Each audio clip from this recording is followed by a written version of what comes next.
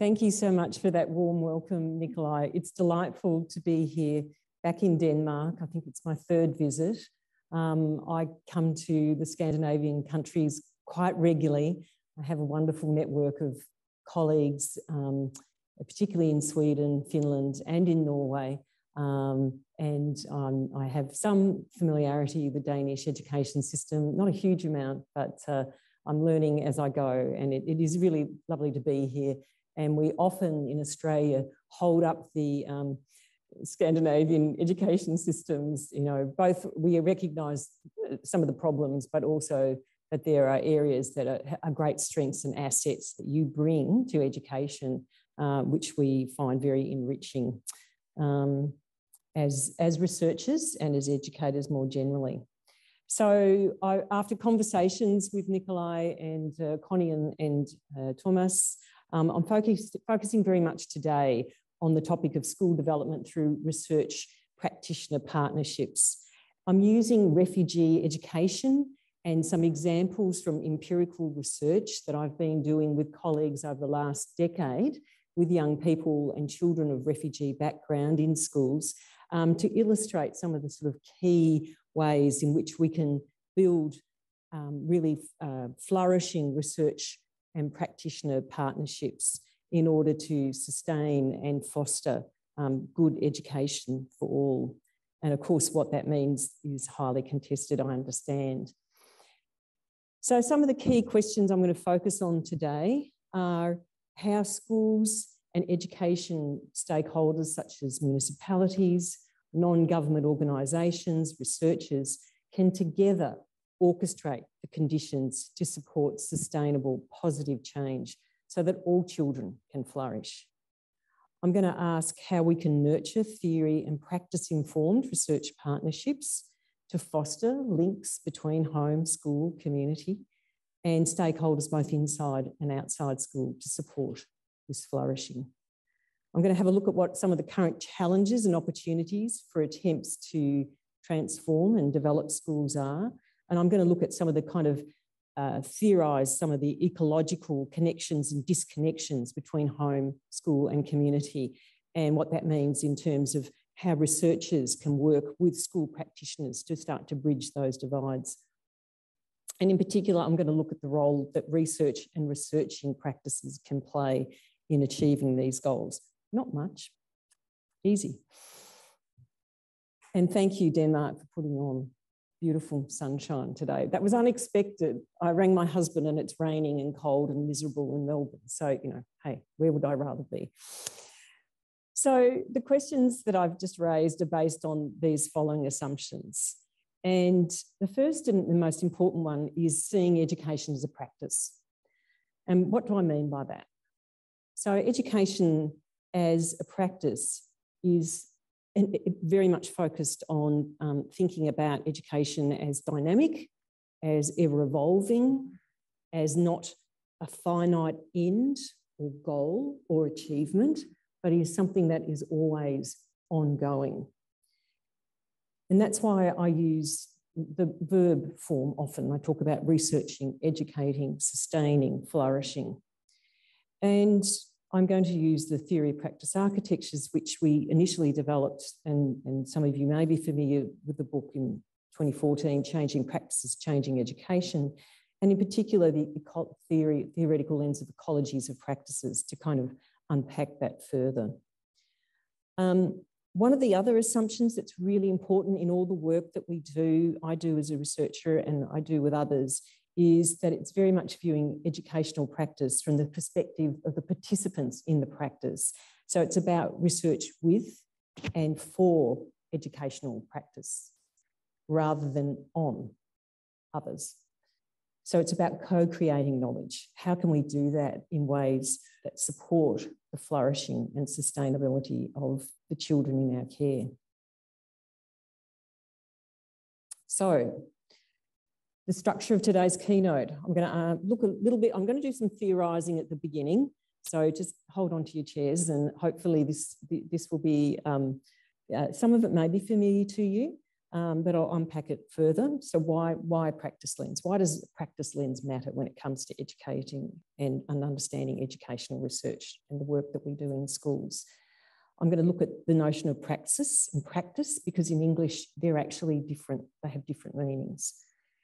I'm going to then dissect a bit more around the theories of practice architectures, and in particular ecologies of practice. And then I'm going to spend the second half really looking at two case studies. The first case study is of children and young people of refugee background and the kinds of educational, informal learning opportunities that were occurring for them outside school, and how those opportunities were actually supporting their education in school, and how we tried as researchers, when we were mapping those practices, to really bridge the divide between what was going on outside school for these young people and the assets they were bringing into school. And then the second one is very much looking at a school case study itself with young refugee people. And then I'm going to finish by looking at the implications. What does this mean for school development in terms of research practitioner partnerships, opportunities and challenges? And we'll leave about 15 minutes for questions. Okay, so why a practice lens? This notion of praxis and practice in English. Look, I'm not going to spend a lot of time on this. I'm guessing many of you are familiar with neoliberalism, are familiar with what Pasi Sahlberg, the Finnish educator, referred to as GERM, the global education reform movement, and the impact that has had on schooling systems across the world. Australia is no exception, I understand, nor is Denmark. So we have the practice architectures of testing, the PISA, the TIMS, etc. We have a whole lot of performance mechanisms going on across many schooling systems. In Australia, like in the US and England, because Australia borrows from the worst performing education system in the world, so the US and England, I shouldn't say that, they're not that bad, but they're not great. So we've borrowed things like national teacher and leadership standards, which have become like another performative measure placed onto teachers and principals. Intensification of workload, and also an increasing pressure on schools to be all things to all people, particularly as society has become more complex and fragmented. And one of the things that we've argued, is that there's the capacity of educators to focus on what we talk about in changing practices, changing education, which is the dual purpose of education. That education is both about the formation of individuals, and it's also about the development of good societies, whatever that may look like. And obviously that's contested, but that is at stake when models of inputs and outputs, a kind of factory model, if you like, of education is being applied, and schooling systems are very much, at its mercy. So in order to meet the needs of individuals and the requirements of societies, this double purpose of education, we need to always think about education as being conducted as praxis. So what do I mean by praxis? So in English, praxis is understood as very much ethical and morally informed practice, which is why it's not a complete synonym with practice. So that's very much taken from the neo-Aristotelian notion of praxis. I'm trying not to simplify this too much, and you, I'm sure, are far more familiar with the kind of philosophical traditions underpinning praxis. But it's important to say that in English, we understand praxis in that sense. So when I'm using praxis throughout the lecture, I'm tending to use it in the sense of an ethical, self-aware action, for example, as educators and researchers, that has this moral commitment and this ethical tradition. But there's also kind of the neo-Marxist notion of praxis as history-making action, in which, the action can be for the good, it can be for the bad, and it can be for neither. And that's something, I think that's the notion of praxis that is perhaps more commonly understood in particularly Northern European and Central European nations. But I also added this quote in about praxis from a very early feminist researcher, because I think it's really important to think about and to understand praxis is also highly political. And I love this quote, that praxis develops theory in the flesh. It's where the physical realities of our lives. And here she's talking about minoritised groups. Our skin colour, the land or concrete we grew up on, our sexual longings, all fused to create a politic born out of necessity. And so I see educational praxis and researching praxis as also highly political. And, you know, whatever we do in terms of our practices, there is this political component. So drawing on these praxis traditions, researching for and with, so I'm deliberately playing with those rather than on, when it comes to school development, is moral and ethical practice. It's actions that shape histories, but can only be judged in the light of history, and that it's invariably situated and political. So just to sum up, educating and researching as forms of praxis, praxis comes into being in the day-to-day happeningness of our practices as researchers and as educators. So it's not something out there that's abstract. It's actually occurring through practice, our own practices. And the praxis and practice of educating and researching are always inextricably linked. So as a feminist, I'm just going to position myself, my own praxis as a researcher. That's a passport photo of my mother, 1944.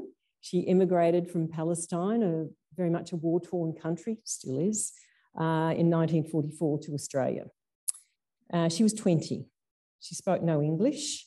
She spent the rest of her life on the factory floor, like many migrants who still do today. And she understood the value of a good education. So she may not have been educated, but she had a native intelligence. And so always, I think it's important to position yourself, where do you come from in terms of your own praxis as an educator and a researcher?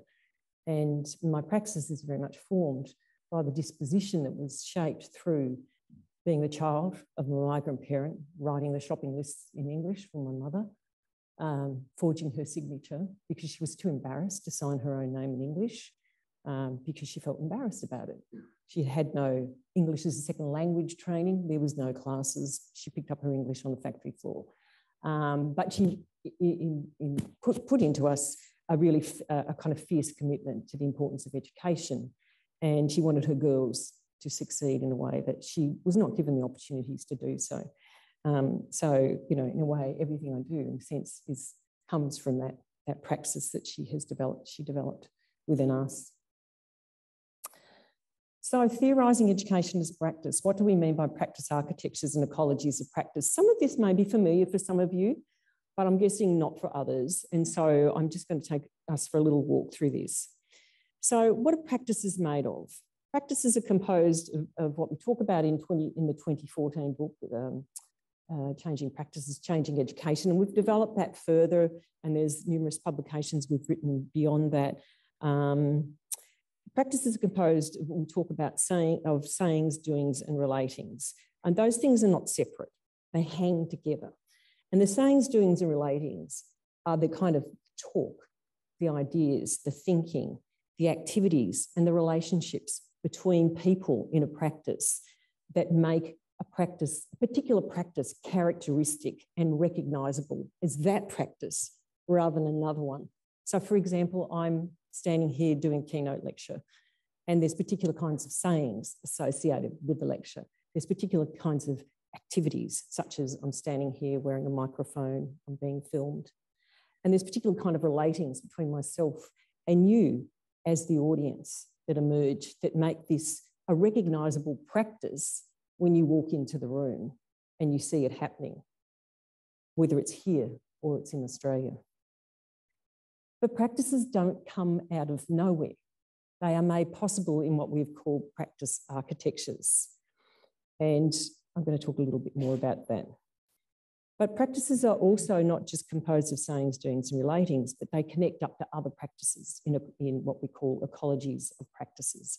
And we really see that in the schooling system and the different kinds of teaching and learning practices, for example, that connect up with one another, or sometimes are disconnected, which is one of the major problems when it comes to refugee children.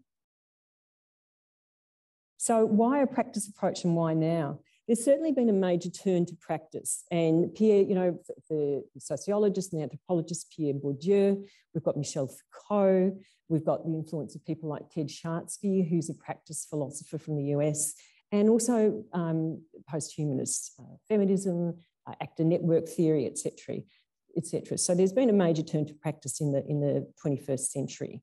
And that entails a kind of shift from the focus on the individual to a focus more on the material, the non-human elements. So for example, when it comes to testing, rather than asking how, for example, children may be impacted or teachers may be impacted by assessing and testing regimes, of course that's really important, but we can reframe it from a practice lens and ask how are, for example, teachers, how are children being recruited into the practice and the practices of assessing?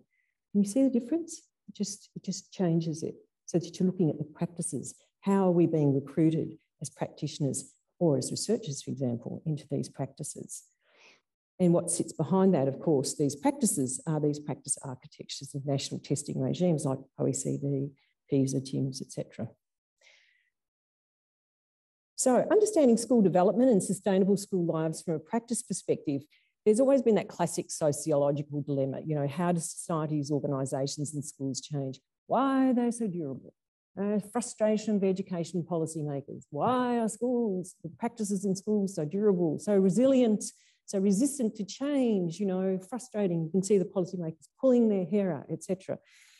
And so one of the things that practice theorists talk about is if we want to understand about how to change or the necessity to transform or change certain practices, then we need to understand the practices themselves, how they come into being, how they continue to persist, and why certain practices disappear and others do not, or others are transformed. And if we need to understand these things in order to bring about sustainable transformation to educational practices.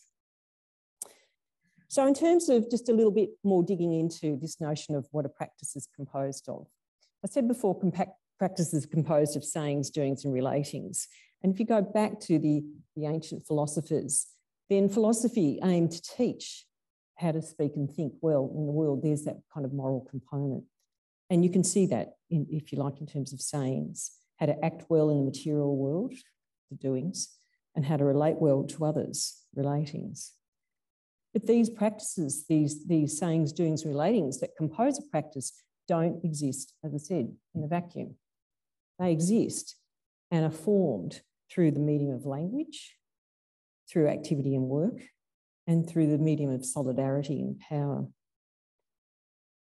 And it's the cultural discursive arrangements, the material economic arrangements, and the social political arrangements that together hang together that prefigure certain practices and allow the opportunity for certain practices rather than others to emerge.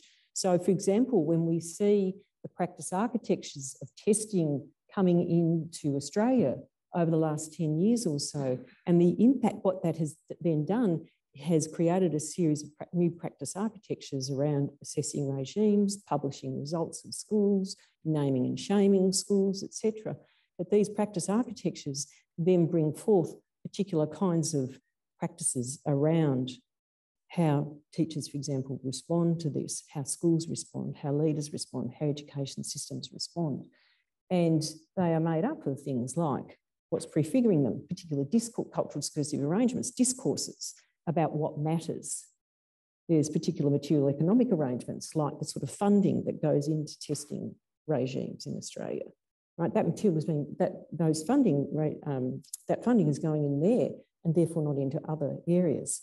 And there's particular social political arrangements like the kind of changing relationship between teachers and policymakers, with teachers utterly really excluded from policy, because what would they know? So practices are made possible, just to sum up, in practice architectures, but it's really important to say practice architectures don't predetermine practices, right? They don't mean that these practices have to come into being, but they make it more likely that it can be so.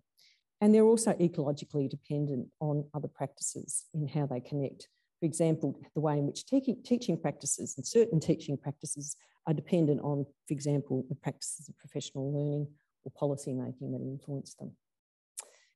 I'm not going to take you through this because there's so much in it, but just to point out to you, you can see the figure 8 there, and what we're trying to show in summing up the theory of practice architectures is that on the side of the individual, you have the practice, you have the sayings, the doings, and the relatings that hang together in a practice and make it characteristic of a particular and recognisable as a particular practice.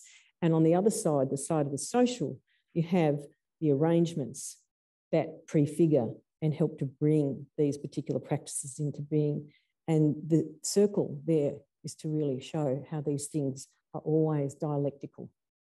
Okay, so it's not one or the other, they interconnect always. So what do we mean? What do I mean by ecologies of practices? One of the quotes I've used here is from an earlier work by Stephen Kemmis and Rebecca Mutton, when they were doing work on sustainable education. And they talk about ecologies of practices as distinctive, interconnected webs of human social activities that are mutually necessary to order and sustain a practice as a practice of particular kind and complexity. For example, a progressive educational practice. And I'm going to look at this in more detail when I look at the empirical cases.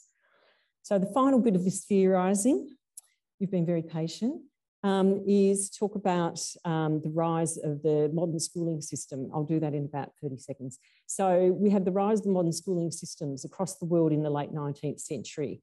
And we talk about in our book, and we look at this in more detail later on, that there's kind of 5 distinctive practices, if you like, that compose and characterise what we call the education complex, the modern education system that is characteristic of schooling systems across the world. And those 5 key practices are students learning, both academic and social practices, teachers, classroom educational practices or teaching, educational leadership and administering, and I would add in there now policy making as well, professional learning, and educational research and evaluation. And those 5 particular practices make up the kind of distinctive ecologies of practice that characterise modern compulsory schooling systems across the world. But whether those practices actually connect up with one another in particular schooling systems at particular times is a question that can't be answered in the abstract. It has to be done empirically. So when you go to a school, one of the big questions that might be asked is, for example, as a principal is, how can we bring about change with the teaching? It's all so problematic, etc. And one of the questions I'd be looking at is, what's the kind of professional learning that's going on, and does it connect up with the kind of discourses, etc., that are coming from the leading practices, and what does that mean in terms of the teaching and the student learning and the researching? So whether these things connect up or not, or in fact that they disconnect. And I've talked about refugee education as a classic example often of disconnect between what's going on with students learning and, for example, what's happening with teachers' pedagogical practices in the classroom. And I'll illustrate this in a moment. Okay, so what does all this mean in practice for school transformation and development?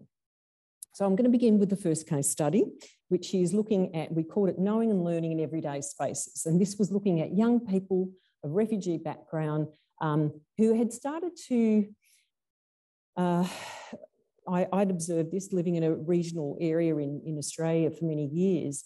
These were young people who'd started to kind of do well from refugee backgrounds. They'd done quite well in school. They were starting to do well in sport. They were starting to really contribute as citizens, as active citizens. And we wanted to understand not only what were the things that were helping them to get there, and that it wasn't just about school, that there was something else going on outside school that seemed to be really supporting them. And I knew that because I lived in this regional town. So you get familiar with what's going on. And so we wanted to understand and map that. And I'll just take you through that. So just a bit of context, Australia is what Vertovec calls a super diverse society. In fact, one in 2 Australians now in the latest census were either born overseas or have at least one parent who was born overseas. We're a very multi-ethnic, multi-faith, multilingual society. Denmark is also culturally diverse, but not quite as culturally diverse as Australia. So, you know, still there is certainly far more cultural diversity in Australia, in Denmark, than there was in the past. But, you know, in comparison to Australia, it is less so. Okay, so Australian context, we've had a White Australia policy that some of you might be familiar with, which allegedly finished in the 1970s, but there's still elements of that racism that go on. We have a very punitive refugee policy when it comes to refugees who come so-called illegally. So the ones that come by boat into Australia, the boats get turned back, literally get turned back. If they somehow make it to Australia, they get put in detention centres and, you know, they can be there for 8 or 9 years.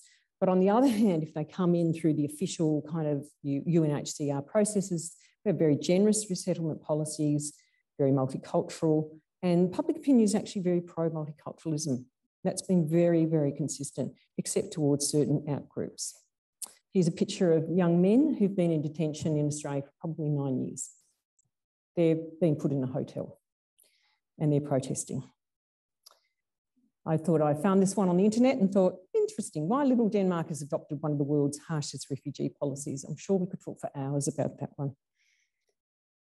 So, global challenges in Australia.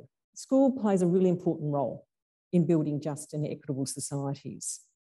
There's been a lot of research on social justice and equity in educational leadership, but less so in refugee education. One of the problems around refugees is that they tend to be homogenised and essentialised as migrants in policy discourses.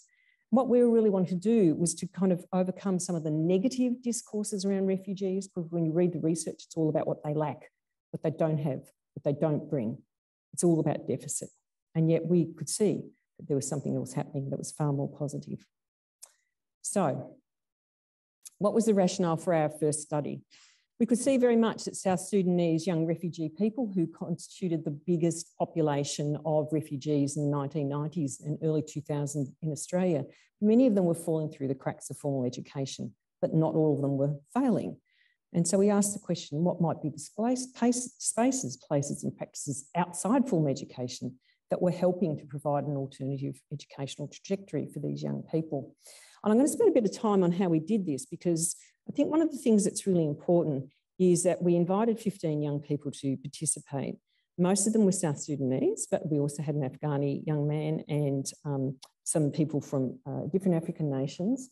And we formed an advisory group. And I think this is really important if you think about research for practice and not, you know, researching on people. It was made up of stakeholders from the South Sudanese elders of Wagga Wagga, from education districts. So we got key education policymakers and stakeholders to come and sit on the working group and advisory group.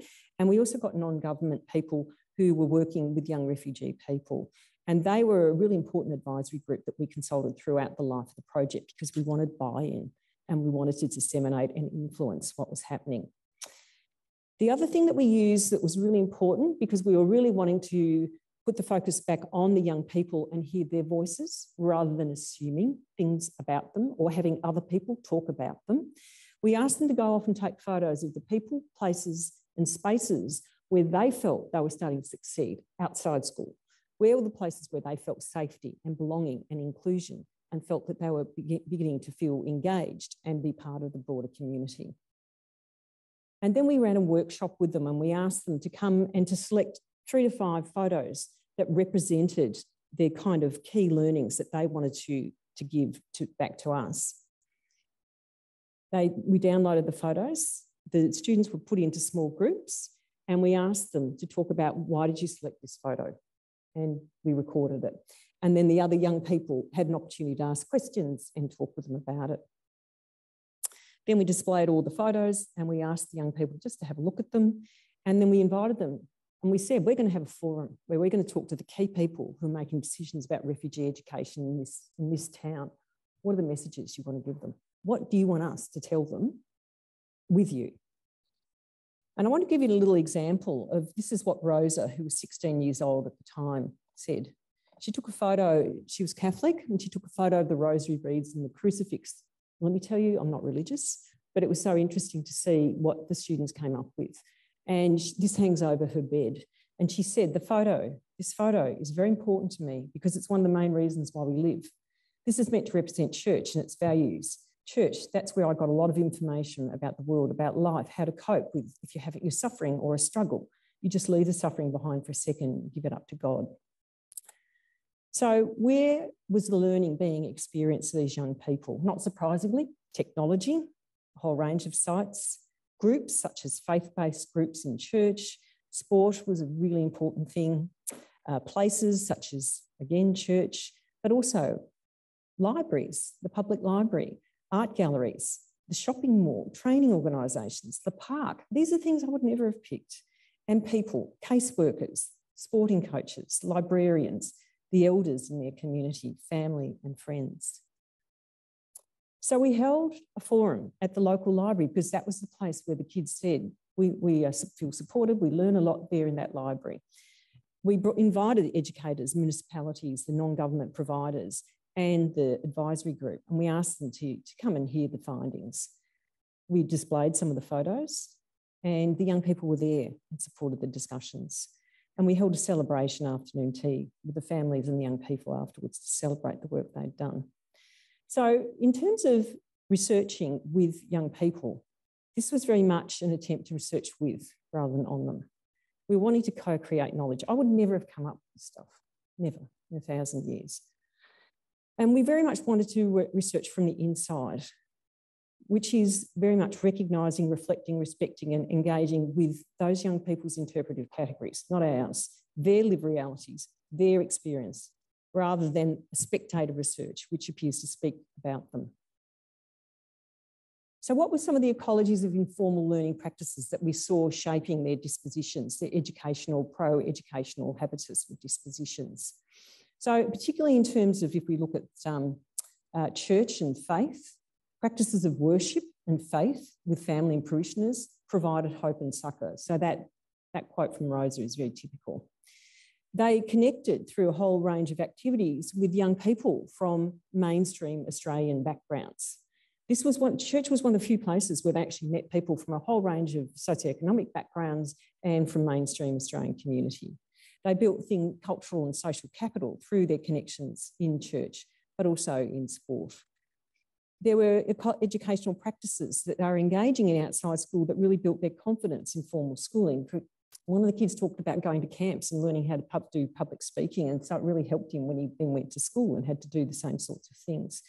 But they also were really important pro-social skills, such as volunteering to, fundraise for particular church activities, collaborating, team building across various social groups. So we learnt this crucial role of involvement in faith, but also, I'm just talking about faith here, but there are other ones. And we understood that there was an alternative pathway, pedagogical pathway that was being built for these young people outside school and that was helping to shape their educational habitus.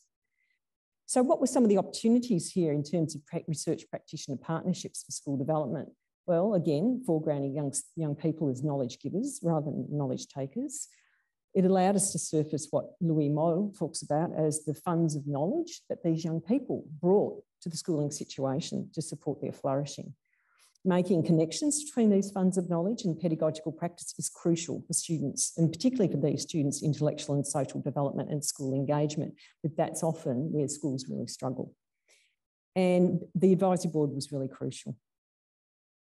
But what were some of the challenges? We were conscious that the research was still distant from the school site. How could we foster more ecological links between schools and the knowledge that was coming out here? How to support this travelling of practice? How to build the connections. We could see disconnections between what was going on in school in terms of curriculum and pedagogy, the assumptions that were being made about these young people, what they didn't have, what they lacked. And that was inhibiting their development.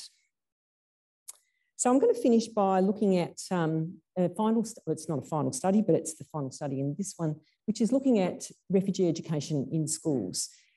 And it was done with my beautiful Finnish colleague, Dr. Mervi Kalko, who's here in the picture. And Mervi came to Australia for 3 years, thank you.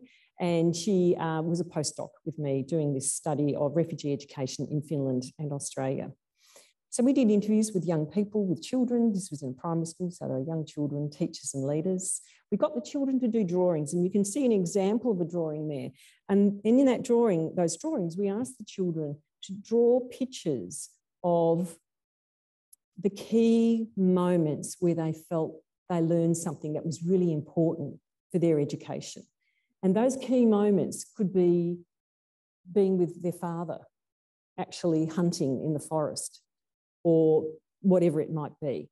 And the children mapped that through their drawings. And then Mervi and I talked to them about the drawings. What's in here? What are in those drawings? Tell us about this. Why have you got these various things here? And that was a great way, particularly with young children, to get them talking and not to make an assumption that because English is not their first language, that somehow they're not capable of communicating things incredibly powerfully. And some of the drawings are absolutely heartbreaking. I'm not sure if it's this one, but, you know, there's one with a gravestone and a cross, and it's the child's mother. It wasn't all sad stories, but, you know, the child talked about that as a learning about their mother's death. And we wanted to understand what our education success looked like through these young children's eyes. What did they understand educational success to mean? So how did we select these children? We said to the teachers in the school, we said, we want a cross-section of kids. We want, across grade levels, we cross years. And we want children who are not just scoring well in tests, right? In fact, you know, if they're scoring well, great, but that's not the main thing. They might be kids who are really great little active citizens in their classroom. They might be kids who have done, you know, some fantastic things in terms of citizenship, social formation, experience, you know, so it was looking more broadly at academic and social success beyond just test results, etc. And this was one of the most disadvantaged schools in Melbourne that we were working in, but they had a very strong commitment to play-based pedagogy and success for all. So what did we learn about what supported and sustained their flourishing? No surprise, children need to experience a sense of safety. This is for all children, particularly refugees. They need to feel a sense of belonging before they can learn and experience success. Otherwise, they disengage. So this is what one of the teachers talked about. She was talking about a unit a project that the children were working on, which was water. It was called Water. So rather than the teacher making an assumption about water in Australia, you know, in Australia, we're talking about, what are we talking about when we talk water? Beaches. We think of the beaches, we think of the sea, we think of the rivers. But she was really wanting to understand the funds of knowledge that the children were bringing from home, from their own experiences. What were the children bringing and how did they understand water? And so she encouraged this young little boy who came from a Burmese refugee background. She said, I started asking him if he'd ever been fishing in Burma. Don't you love it? Woohoo! Yes. And he used to go fishing with his dad and they'd make traditional fish traps. And so he tried to replicate the fish traps out of cardboard and show people. He'd stand up there with great pride and tell them how they'd catch these fish, and then other children would talk about having been on boats or canoes in different areas. So the point I'm making here is the practice architectures of this classroom and this school were set up in ways that encouraged this sort of dialogue, rather than saying we haven't got time to talk about this because we need to do the next literacy test or the et cetera, et cetera. So this is very important.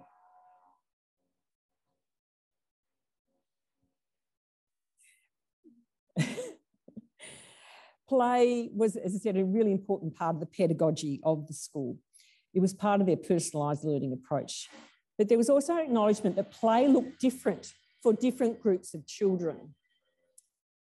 So for refugee children, particularly those who were first coming, one of the things that the teachers observed was that the need for them to build things that made them feel safe. The school, they used to bring in a whole lot of recycled materials, and they'd leave them just, you know, in big drums around the school. And I'll show you a picture of that in a moment. And the kids were just encouraged to go in and take stuff out of the cartons and the drums, and they could do with them what they wanted. And what they saw was a lot of the refugee children were going in and taking some of the ropes and making hammocks, you know, a nice little hammock that you can sit in. And they'd put the hammocks under the tables outside and they'd pull the hammocks around them and they'd swing in them. And that would be what they'd do. Now, the teachers were saying, well, it all looks terribly messy. you know, should we make the kids pull the hammocks up at the end of the day? And they said no, because this is obviously really important for these kids' development. So they left the hammocks there. It became known as the school that was famous for its best knots, because the kids got very practiced at making these hammocks. But they understood that the play that the children were engaging in was an important pedagogical experience that needed to be encouraged and nurtured. So what does this mean in terms of the ecologies of practice? That's a photo of David, who's the principal of the school. They're very happy for me to talk publicly about them. David's getting he's getting dirt thrown at him, and he's got a great big smile on his face. And this is all part of the kind of, you know, informal play that they often would engage in on play days and things like that. David also was very involved in doing research with the children and with ourselves. And he actually co-wrote this book, Leading, Creating Powerful Learning Relationships. What I'm trying to show here was there was an absolute connection between the kinds of leading and administrative practices that were going on in the school. And leading is not just confined to the principal, I might add, and the sorts of researching practices that were happening through David with the teachers, with the young children. There was also really strong connections between those leading practices and the sorts of professional learning opportunities that the teachers engaged in. So, for example, the teachers were reading some key research around refugee children. They were trying to understand some of the disturbing things that were happening around play in the outdoors with the young people when they first came, and they would read research about that. And then they would think about, well, what does that mean in terms of our pedagogy in the outdoor spaces? And that also then impacted on both their pedagogy, but also the students' learning. As you can see from the quote that I put up there, it's about honouring what the children were bringing rather than saying, here's a set curriculum and we need to stick to that. No, you can't talk about fish traps. Sorry, off you go. So finally, the practice architectures of refugee education I'm talking about here. This is a picture of the school playground, one aspect of it. You can see there's a beautiful big tree there. There's lots of tree trunks. There's tan bark down there, shrubs. Most of these children live in high-rise flats. They don't get an opportunity to play in nature. So it's really important for the school that they have these beautiful natural environments. The kids were encouraged to play. They're encouraged to jump and go up the tree safely, and to be physical and to experience it. And that was a really important part of the curriculum of the school and of the pedagogical practices of the school. Very, very different from the more traditional environments that you would see, where any principal who allowed a child to go up the tree, you know, would be kind of like, you know, you mustn't do that. You know, what happens if there's an accident and the parents complain? So what did we see emerging here around leading practices? That leading was not just about doing schooling, but there was a broader responsibility, as the principal said, for growing the whole child. Focusing on leading as part of an ecologies of practice helped us to understand leading as historically and socially constructed practice, practice informed by the past and oriented to the future. And that was very much in contrast to the sort of dominant representations of leadership as a form of techne, you know, sense of leading that we're seeing in the school effectiveness and improvement literature. So what were some of the opportunities for research and practitioner partnerships for school development throughout the work that we were doing with the school and the teachers and the young people? So first of all, the young pupils were being positioned as knowledge givers. And this is really important in trying to sort of contribute to children's flourishing through, for example, the curriculum, the pedagogy. It was really important to document some of the arrangements and ecologies of practice that were fostering children's school engagement, particularly given the crucial role of evidence and what counts as evidence in research these days, but also the importance of ongoing and trusted relationships between the researchers and school. We were in that school for 3 years, got to know them very, very well. Then they started to tell us the truth. So we start to see a complex picture. At the end, and I can't show you this, I don't have time, but I would encourage you to go onto YouTube. Mervi, my colleague, co-created a story with the children. And the children wrote this story. It was called Ali and the Long Journey to Australia. Then they made these little claymation, little figures out of clay, and it was filmed as a claymation film. It's heartbreaking and it's beautiful. Go and have a look at it. So what were some of the challenges of our partnerships for school development? It takes time. Teachers were engaging at different levels. how could we foster more dialogue and reflection on what was going on in terms of the educational practice, and how to influence change beyond the individual school gate. So I'm going to finish, don't worry, Nikolai. This is my second last slide.